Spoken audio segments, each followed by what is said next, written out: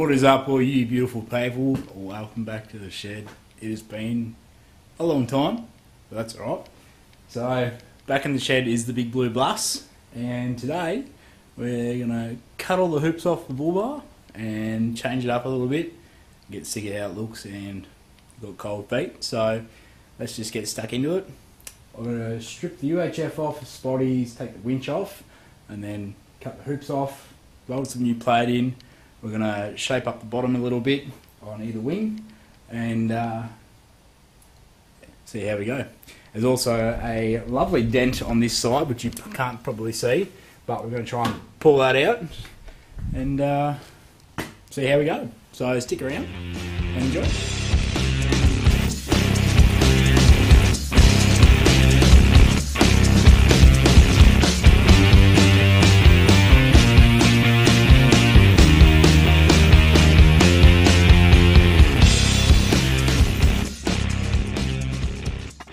So I just fiddled around off camera and got the bar off the car. So I could have cut the hoops off it when it was here, but it's a bit, I don't know. For the shot, surely, we cut it off the car.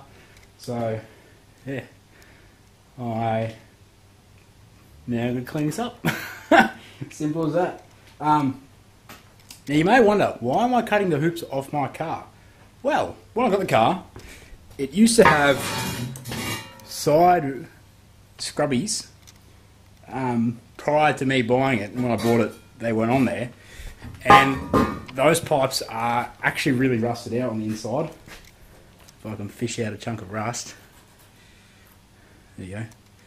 So that's all just corroding on the inside, and I was like, well, it's time to cut them off because I'm sick of them and I want to go for a different look on the car, and why not? So the idea is to change some hoops on here.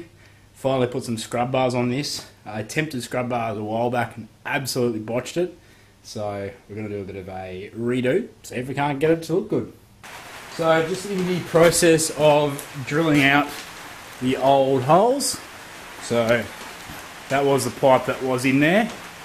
And all I've done is got myself my hole saw set, put a centre in for a guide, and the outside actually sits over that really snugly. And yeah, just took some time, drilled it out, cut the weld off, and all we do is grind it flat now. So that's pretty good. I'll patch that hole with a bit of plate. I just bent up my middle hoop on the bender. I didn't record it because I have a full video on making rock sliders like those ones. I'll show you how to bend pipe, but there's plenty of videos on YouTube how to do it. So these are the measurements that I have for my pipe.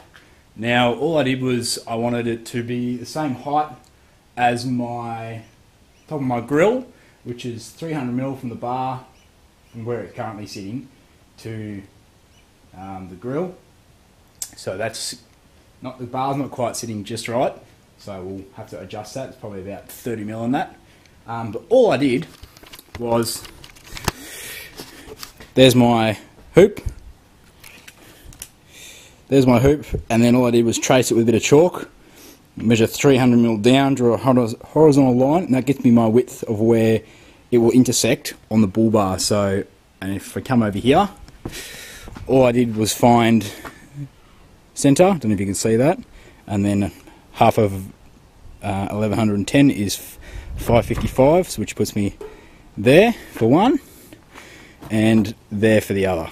So we'll see how that goes. I'll yeah, mock it all up, but I think it'll be in a little bit more because my height's wrong, so I'll just adjust that and then bring it in accordingly. It has been a little while and I finally have the new hoop on. It's not welded, it's just held up by those magnets, and I even chucked the spotties in there to give us a bit of a look.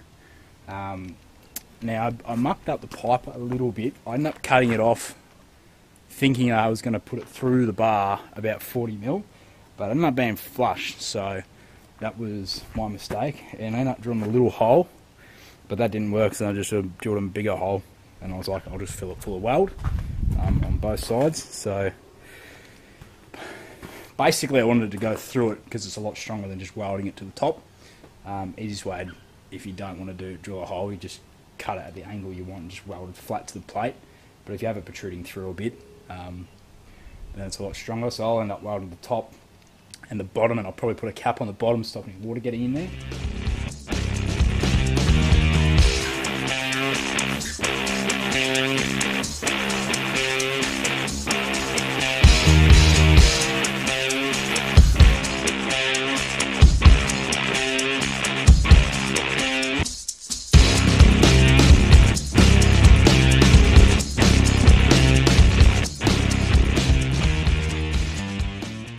So, after a busy night on the bender and the grinder, this is what I got to last night before the rain kicked in.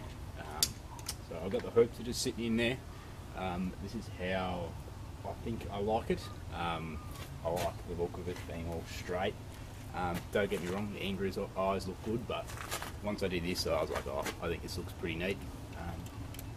So yeah, the idea is to tack all the hoops on while it's on the car, because it's bolted on. I can get some measurements, make sure it's all sitting right, and then I can eye to all the body lines to make sure it looks good when it's on the car, and then we'll take it off.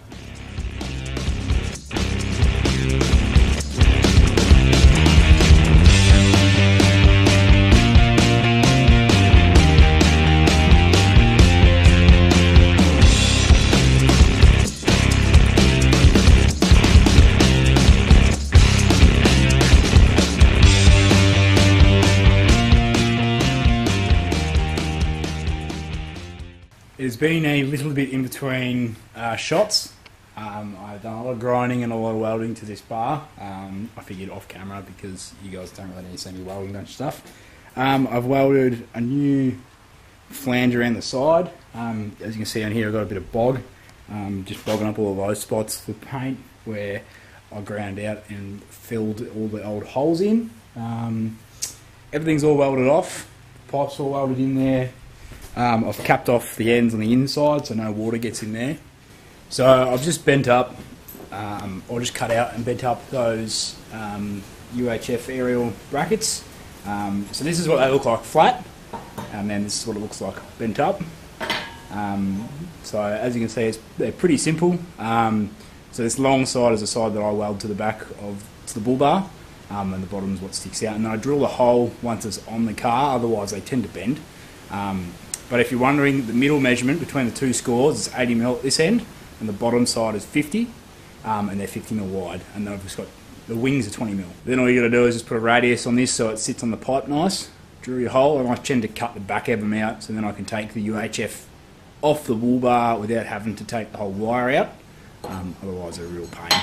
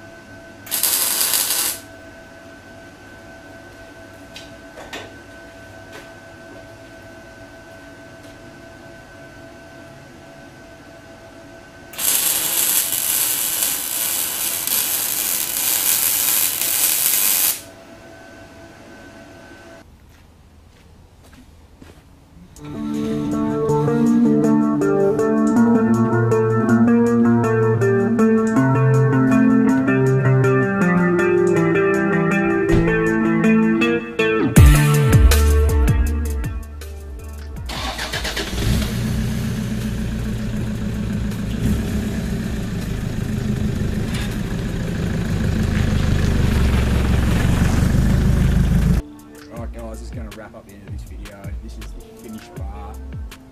Let me know what you guys think of it, if you like it or not.